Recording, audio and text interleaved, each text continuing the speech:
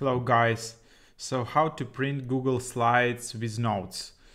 So if you want to print Google Slides, you will go here, file, and then print.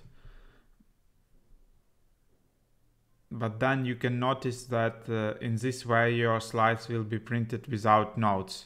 So it's quite frustrating. As you can see here, I have notes for each slide, but I can see them.